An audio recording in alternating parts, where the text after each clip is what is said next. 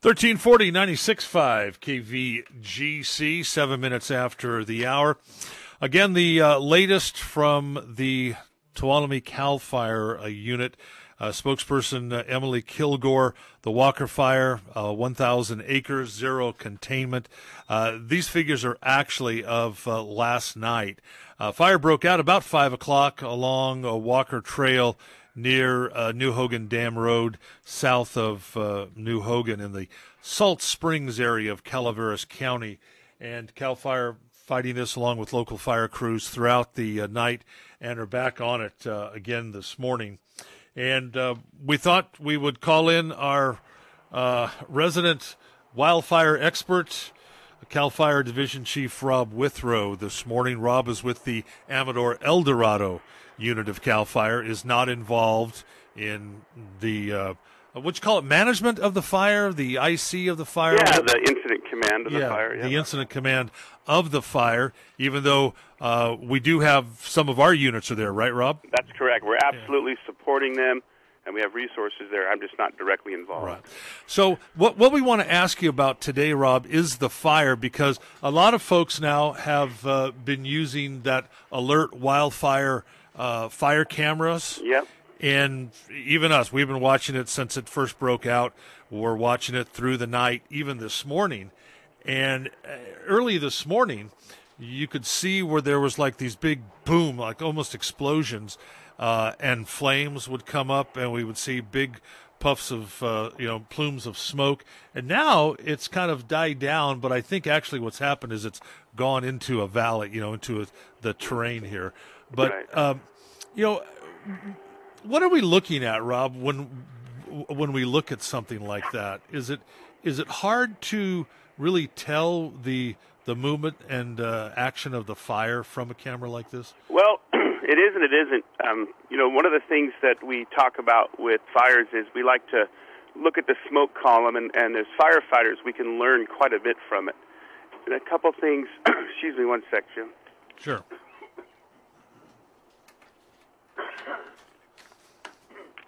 I apologize. That's all right. You're all choked up. See, we got you all.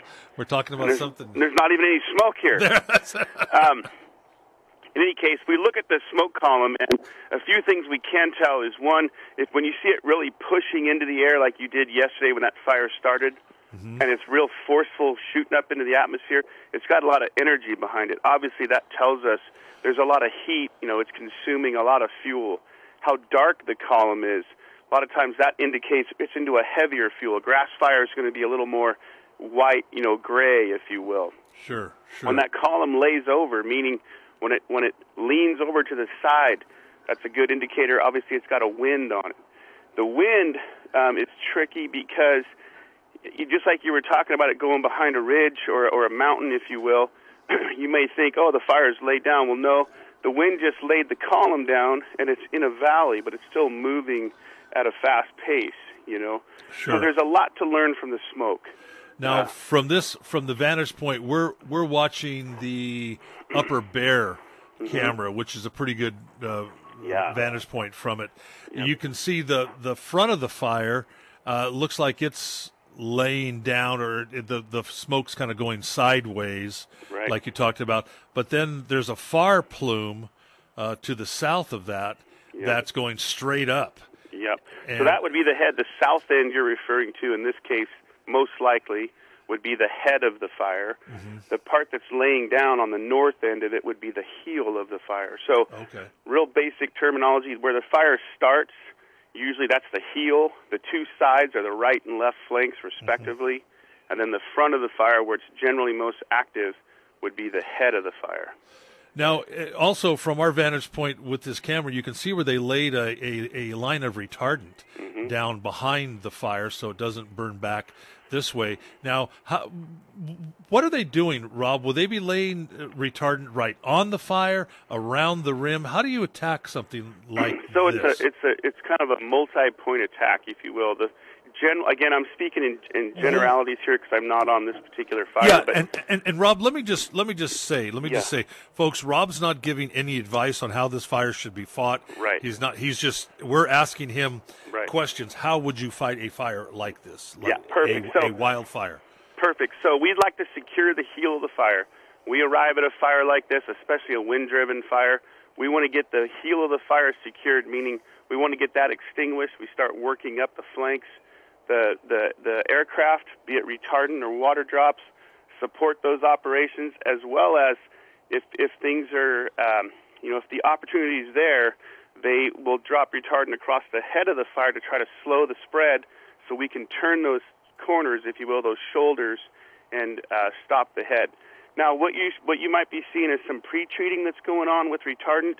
There could have been, I would assume last night, depending on the weather, there was some kind of what we would call firing operation, meaning we would build containment lines, we would light fire from those containment lines, have it consume the fuel towards the main fire, and increase the width of those lines, if you will, by getting all that fuel burned up and some good black on the ground. Now, Rob, earlier this morning we were listening to the air attack before they really were getting on it, and they were saying that we need to tie the lines together. We don't have the lines tied together, and they were given certain coordinates. Yep. And so what does that mean? They need to tie the lines. That means they need to connect them. So be it with putting in hose lays, actual fire hose on the ground, and extinguishing those edges. Most likely they're building control lines using either bulldozers or hand crews, where they're cutting the brush, scraping the soil down to just bare mineral soil, clean dirt, if you will. And they want to get all those connected so there's no gaps, meaning we don't want any unburnt fuel between one hand line and another. And it's because of that multi-point attack. You would think we would start at point A and then work all the way to point B. It doesn't always work that way. We come in sort of different points, and then we start working out towards each other. So are there fire units? I know this may sound silly to you, but are there folks in front of this fire right now trying to stop it? Yes, if it's advantageous to do so, yes. There's a thing risk versus gain, meaning is the gain worth the risk? Is there a likelihood of success by putting people out in front of this thing? Because obviously that's a pretty dangerous spot to be in. Yeah. But yes, many times we are out in front of it, and that is how we stop these types of fires. It just depends on the actual fire activity at that point and its potential. So what's going on now at the command center? So it's overnight. There was an overnight IC. I would assume, and he'll be replaced if he hasn't on. He or she will be replaced probably soon with the daytime command. What are you looking for now? Generally what happens in something like this, the first couple of days can be kind of rough.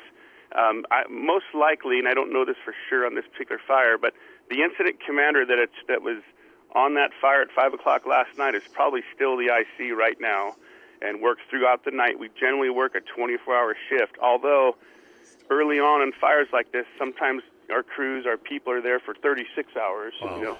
We're moving right now. There's resources moving all throughout the state of California in support of this fire, believe it or not. Wow. So as those resources get in the area, we start relieving crews. The crews will arrive. I'm using the term crews generally. That means fire engines, overhead, bulldozers, hand crews. As equipment and resources start arriving, they will get a briefing, an operational briefing, that gets them up to speed on, hey, this is what the fire's doing, here's the potential, here's some specifics about this area and how you're going to be most effective and how you can safely operate out there. Once that briefing doesn't take usually more than 20, 30 minutes, maybe an hour at the most. Once that briefing's been completed, everybody's on the same page. You remember from the Butte Fire, Jim, every shift we had a document we called an incident action plan, kind of our playbook for the day. Right.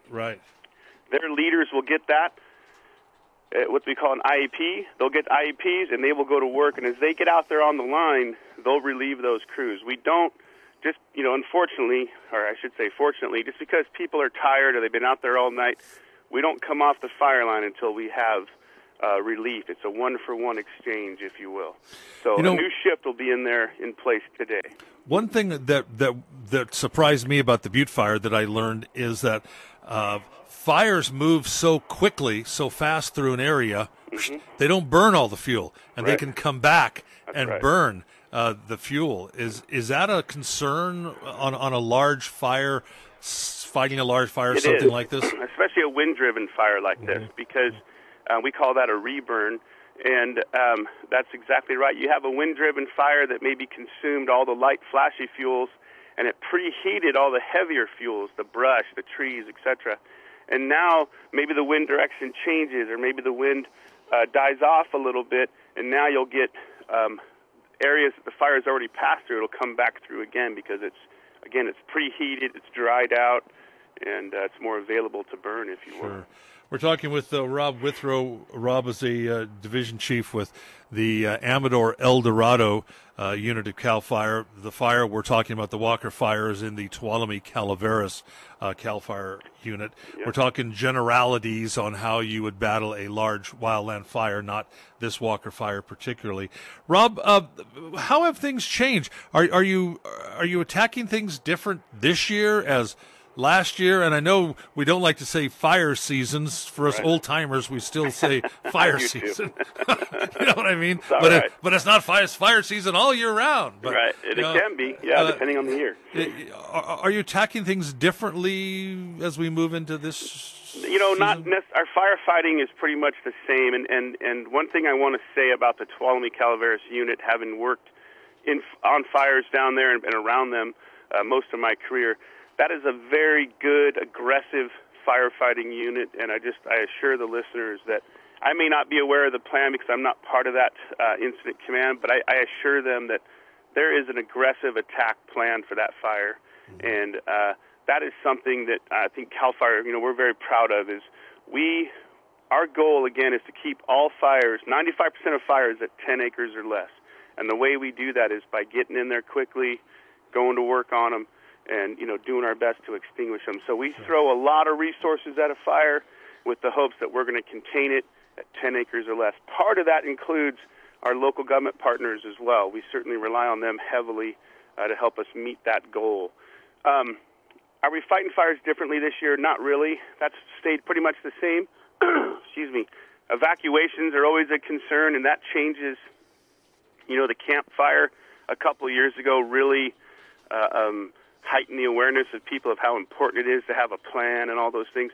But the thing that's really changed in terms of evacuations is the number of homes that are in the wildland. Now, when I started, almost 30 years ago, it wasn't rare to have evacuations, but it was nowhere near as common as it is now. Almost every fire now is going to involve, and we're going to have to evacuate people or put them on a warning. Mm-hmm. That's different. The other difference this year, of course, and dare I say it, is this whole COVID-19 pandemic we're dealing with. As if this fire gets larger and we do open up a large base camp, our operation is going to change. We've got some mitigations that we've built into our fire camp operation that'll hopefully help, limit the spread, or should somebody become ill. Right. But beyond that, not really. We're just still hitting them hard and trying to keep them small. And no burning, no outdoor burning. No. All burning has been suspended in yes, sir. both the Amador El Dorado and the Tuolumne Calaveras unit as we move forward now into the summer months. Exactly right. Very dry out there. Rob, what's the outlook for this season? Yeah, busier. So last year we were very fortunate. We had a real wet winter and spring, and we had a less active year. Unfortunately, that's not going to be the case this year. All indications are we're going to have an above-average year for fire activity. All right. Rob Withrow, listen, thank you very much. It's always it's an honor to talk with you. I don't know about that, but no problem, Jim. Thank you, Rob. Thank you very much. Day. All righty. Rob Withrow, again, Rob, Division Chief with the Amador El Dorado unit of CAL FIRE. And again, this morning we were just talking how to fight a large wildland fire, not how CAL FIRE or how Rob suggests they fight this fire. It's just fighting the fire, fighting fire in general. And I want to thank Rob for taking the time out to do that with us. We are going to be giving the folks at CAL FIRE a call if we do not hear from them within the next 10 minutes or so with an update. But again, as we started out to say, the Walker Fire this morning at last count was at 1,000 acres. And crews are, as Rob said, aggressively attacking this fire from both land and air again this morning, and as soon as we get an update from the Tuolumne Calaveras CAL FIRE unit, we'll pass that along to you. JD, some more bad news, actually, for everyone, whether you're battling a fire or not. Yeah, red flag warning now in effect till 8 p.m. tonight for the southern Motherlode region, which includes both Calaveras and Tuolumne counties. According to the National Weather Service, the warning area also covers the northern San Joaquin Valley. Now, a red flag warning means critical fire weather conditions either occurring now or will occur shortly. Now, building high pressure will bring gusty north to easterly winds through early tomorrow afternoon. Winds of 10 to 25 miles per hour expected, with gusts up to 35 miles per hour. Daytime humidity will be low, with minimum humidities ranging from 8 to 15%. Poor overnight recoveries will range from 30 to 50%. Now, the combo of gusty winds and low humidity will lead to critical fire weather conditions. Lighter wind expected by tomorrow afternoon, but daytime relative humidities remain low into the weekend. A combo of strong winds, low relative humidity, and warm temperatures can contribute to extreme fire behavior. And JD, I've just received an update as of 7 a.m. this morning on the Walker fire. The incident began again just before 5 o'clock last night off of Walker Trail Road and Hogan Dam Road in the Salt Springs area of Calaveras County. The fire is now about 10% contained, full containment unknown. It has grown in size now to 1,100 acres. There have been 2 structures destroyed. They are believed to have been outbuildings. There are 50 structures, which would include homes, that are threatened. There are evacuation warnings in effect, and they include all of Circle 20, west of Pool Station Road, east of Hunt Road, and north of Highway 4. 5 helicopters, 8 water tenders, 10 engines, 8 hand crews, 13 dozers, aircraft. They have air attack, 4 air tankers, and approximately about 400 firefighters on the ground on this right now. Firefighters worked through the night to achieve that 10% containment. North winds moved the fire towards Hunt Road during the night. So that is the latest on the on the Walker fire as of just moments ago. Well, the Ione City Council worked its way through a list of city business at its meeting last night, including the city's budget and the status of the city pool. The council voted to continue the current year's budget until August 18th of this year. Usually, local governments start a new fiscal year and budget on July 1st of each year, but disruptions and uncertainty caused by the coronavirus have delayed the city's budget-making process. The city of Ione and Accra will operate the city pool for the summer, starting next Monday, the 22nd. New social distancing and other COVID-19 related safety measures will be in place, and swim lessons will not be offered. Both Sutter Creek and Jackson have elected not to have their city pools open this year, both over virus and budget concerns. The council also last night approved a new master plan drawing of Howard Park showing both existing and future planned facilities, and appointed 5 members to the city's newly formed Creek Committee. Well, Amador County Public Health reported an additional confirmed case of COVID-19 in Amador County yesterday and launched a contact investigation into close contacts of that new case. Now, the latest case has been linked to the case identified Monday and is an adult male in his 50s who is isolated at home in Ione. Amador County Public Health staff is monitoring all close personal contacts of the 2 linked cases. Now, there have now been 12 total positive COVID-19 cases in Amador County to date. 1 case currently hospitalized, the other, again, in isolation at home in Ione, while 10 have all recovered. Community members interested in getting tested for COVID-19 can book an online appointment for the site in Jackson by visiting projectbaseline.com. And as I did over the air, it only takes you about 5 minutes, maybe even less, to set up that appointment, folks. It's very, very easy. Again, at projectbaseline.com. Now, the Amador County Public Health Testing Helpline may also be contacted at 223-6676. The testing is free. And that's going to wrap up a look at local news on this Gold Country Wednesday morning. Again, want to thank Rob Withrow from the Amador El Dorado unit, speaking to how to attack and address a large fire like this. Thank you, Rob. Again, the latest on the fire, 10% containment, 1,100 acres. Firefighters aggressively attacking both from the ground and numerous air attack, both tankers and helicopters. From the KVGC News Center, I'm JD. And I'm Jim Geedy reporting. Remember, for the latest news, traffic, and weather 24 hours a day, you can always visit our website at kvgcradio.com. Also, for the latest updates on the Walker Fire, stay tuned to KVGC.